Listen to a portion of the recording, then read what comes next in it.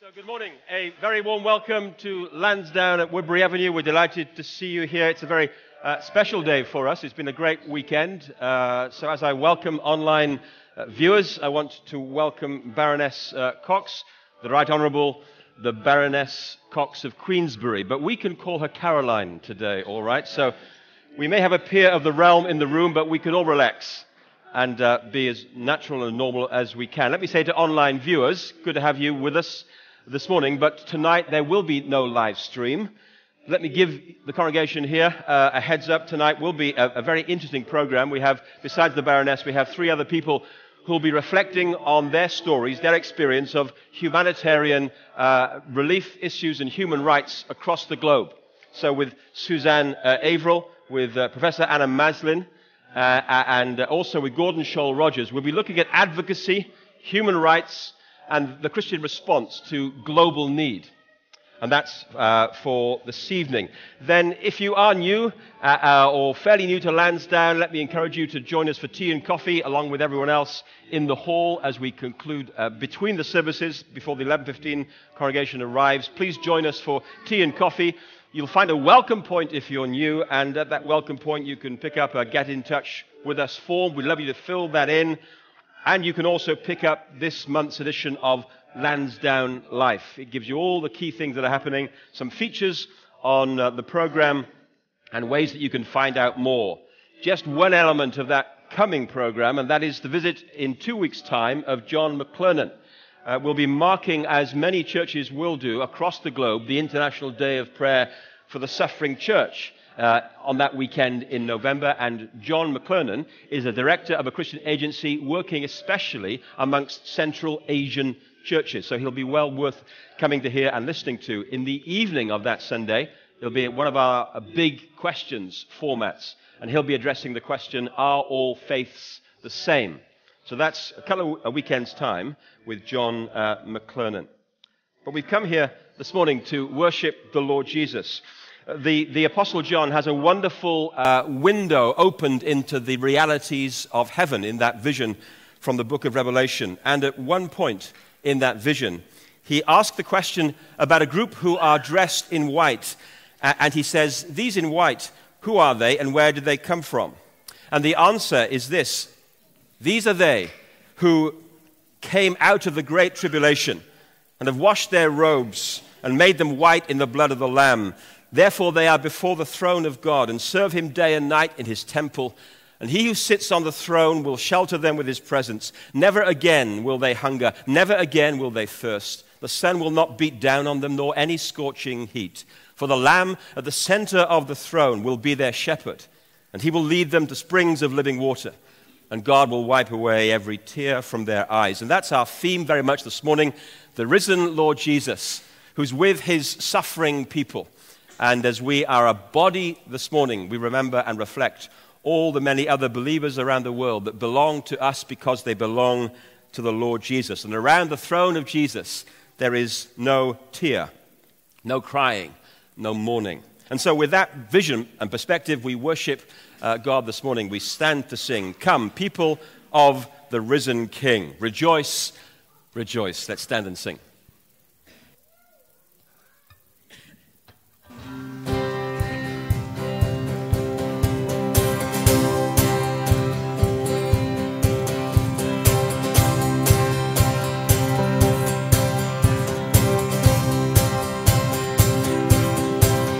Come, all our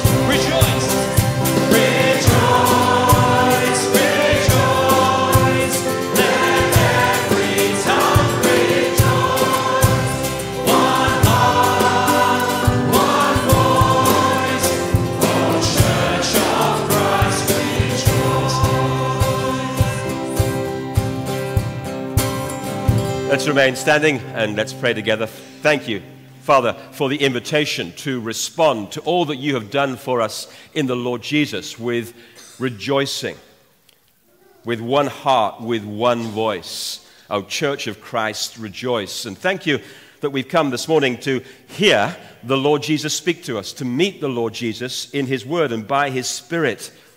Some of us have come and there is joy in our lives, just like the sun that's shining this morning. Others have come today and we're weeping, we're struggling, we've got battles that we're fighting. And so, Lord, whatever our situation, whatever the reality that we are wrestling with and experiencing today, may we find our focus and our joy in Christ. May we praise you for forgiveness in him. May we come, some of us with full or empty hands, as men and women of the faith, to find in the Lord Jesus all that we need. And we pray for each other, and we pray for our brothers and sisters around the world today, that together as your people, every tongue will rejoice. In Jesus' name, amen.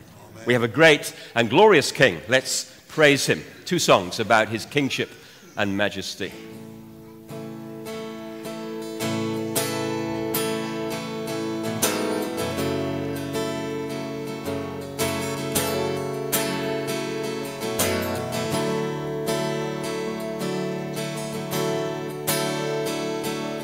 The splendor of the King,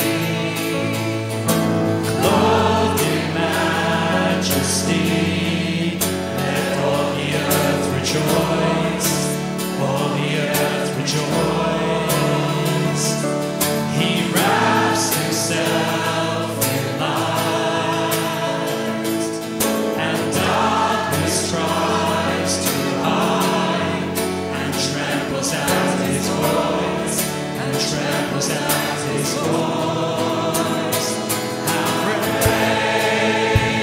is our God, sing with me, how great is our God, and all will see how great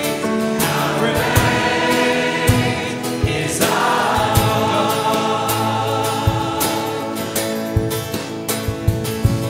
And age to age he stands, and time is in his hands, beginning and the end, beginning and the end. The God and three in one, Father, Spirit, Son, the Lion and the Lamb, the Lion and the Lamb. How great is our God, sing with me, how great is our God, and all will see how great is our God. You are name above all names. You are name above all names. You are worthy of all praise. And my heart will sing, how great is our God. Name above all names. You are name above all names. You are worthy of all praise. And my heart will sing, how great is our God. How great is our God. Sing with me, how great is our God. And all will see how great is our God.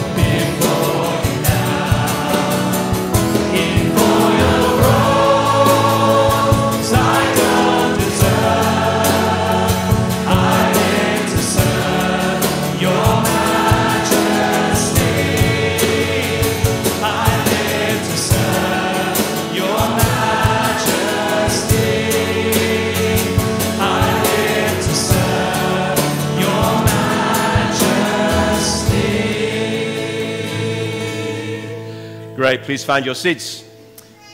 And let me say again, Baroness, we are thrilled that you're... Caroline, we are thrilled that you're here. I don't think we've ever had a peer of the realm on the platform in Lansdowne, and you're therefore breaking a mold, and we're delighted that you're here. And I have some friends with us this morning who want to ask you some really penetrating questions, like Jeremy Paxman might have asked you sometimes in your work in Parliament. So where are my friends? Can they come up and help me with Anna and Ollie? Wonderful. And they're going to ask you little questions about who you are and what you do and all of that kind of thing. So we have handheld mics for them, big voices, people. Okay, so the first question comes from Samuel. Are you switched on, Samuel? Samuel. Right, good. Well done. He knows his name anyway. What's your question, Samuel? What is a baroness? Very good question. You know, I hardly knew when I became a baroness. You become a baroness by being appointed to that rather grand-sounding place, the House of Lords. And that's one of the houses of the British Parliament. House of Commons, House of Lords, you're appointed to the House of Lords, and you become a baroness. And I wasn't in that world. I was the first baroness I'd ever met. And it was quite a shock. And you wake up and find a baroness looking at yourself in the bathroom mirror. But you think, well, thank you, God. Stephen, what a privilege. How do I use the privilege being able to speak in the British Parliament? And the message, I think, came from God. It's a very good place to be a voice for those who don't have a voice. Thank you, Karen. Thank you, Sam. Next question. Do you do any work? Do you do any work? Thank you. I love your questions. They're great. Do you know, I'm very, very old. I'm aged 80. Never. And, yes. And I'm more busy, I work more now than ever before. And I do two kinds of work. I do work, and it's a great privilege, with my little organisation. It's called a charity that tries to help other people. And we work for people who are suffering persecution around the world. So I spend a lot of my time travelling to be with our brothers and sisters. And last week I was in Uganda, and we go to many other countries. A lot of my time travelling, a lot of my time speaking in Parliament, and also having the wonderful privilege of speaking in a place that is lovely church this morning. So I work very, very hard. I've never been more busy in my life. I can vouch for that. You work for it. Right, third question. Do you wear special clothes in the House of Lords, and are the seats comfortable? Are the seats comfortable, and do you wear special clothes in the House of Lords? Well, on very posh and grand occasions, the Lords do dress up, and they have red robes with kind of white, it's called ermine, the kind of furry stuff. That's for special occasions. If you ever see the Queen opening a new Parliament, then you see all the members of the House of Lords dressed up in those special fancy clothes, a bit like red dressing gowns, just on white collars. Now, I don't often go to those special occasions because you don't have to, and I'm too busy working.